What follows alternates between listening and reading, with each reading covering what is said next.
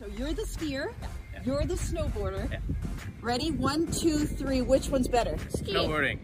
Carving, shredding, heel edge, toe edge. What is truly the better winter sport? Is it skiing or snowboarding? I took a short drive up the mountain to Silver Star Resort here in Vernon, BC, and I asked you, our viewers, which is better. I like being able to control both of my legs at the same time. If I'm stuck to one board, I'm face planting instantly.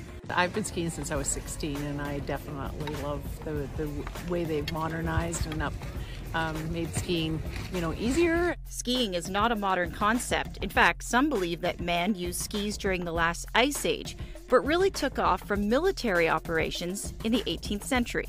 It was the Norwegian army that held skills competitions involving skiing down slopes. Now, snowboarding was developed much later in 1965 in Muskegon, Michigan, where Sherman Poppin, who was an engineer, invented a toy for his daughter by, get this, fastening 2 skis together.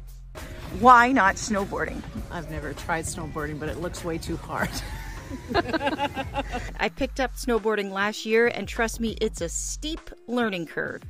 Which one's better? Skiing. Skiing, 100%. On the groomed runs, it's easier to turn. I feel easier to carve, easier to get speed on the skis, just because you don't have to be on the edge at all times on the snowboard. And in the icier snow, the edges are a lot harder to grab. Why is snowboarding better? It's just got more skis and style. It's definitely more of a challenge to learn. Yeah, I agree with that. Skiing. Yeah, I agree But totally. skiing's harder to get good at. I grew up like skateboarding all the time too, so that's why I like snowboarding. But It just I feel right. like I have more control and stuff. I tried skiing once and I would always fall on my face, so I gave up after that. So Do you think one is more risky than the other? I would say snowboarding, Would because definitely be more risky. you're attached to the board at all times, like you can't eject. So your knees are more vulnerable, your hips are more vulnerable. Whichever sport you prefer, get out and enjoy the gnarly powder that BC has to offer this winter.